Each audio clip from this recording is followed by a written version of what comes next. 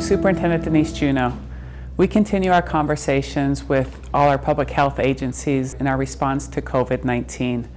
There are a lot of factors that we take into consideration as this process continues, including the social services that our students receive when our schools are open.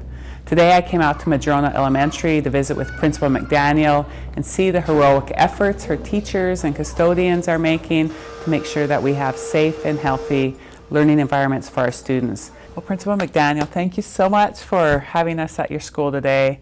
Will you just tell me a little bit why it's so important for us to keep our doors open and to continue teaching and learning? But I had a couple of students say to me, Principal McDaniel, I am so glad to be at school today. And I said, I am so glad you are here.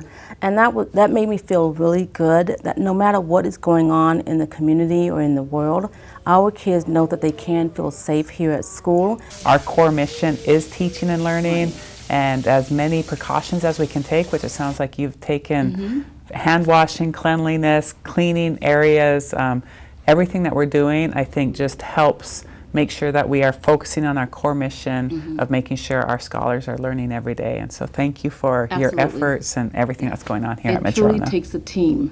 Yep. Yeah, so here at Madrona, we're really taking preventative measures to make sure that our kids realize that it's not just that big virus that's going around, but there's germs all over. And so we've been talking about other germs as well. And so something we've been talking about a lot is hand washing and what that looks like, what that feels like, and how long that should take.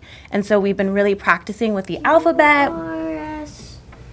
We've been practicing with songs our music teacher, Miss B, has taught us, and really making sure that we're not only getting the outside of our hands, but in the cracks as well, because that's where those germs like to live. Talking about high quality education, we continue to learn no matter who is here and who's not. We continue to send information home to families. Well, just thank you so much for increasing the cleaning and making sure that students are safe and healthy in their learning environment. Thank you too. It's really great to be out in the school today and see high quality instruction happening in a classroom, to see students taking joy in learning. And I just really want to thank all of the SPS family everywhere from central administration into the classroom, custodial staff for doing the heroic efforts of making sure our learning spaces are clean, safe, welcoming, and to do the work of teaching and learning every day. We will continue to bring you updates regularly and make sure that we are transparent and clear with all the preventative efforts that we're making. But please know that there is high quality instruction going on all across this district, and I'm just really proud to be the leader of SPS.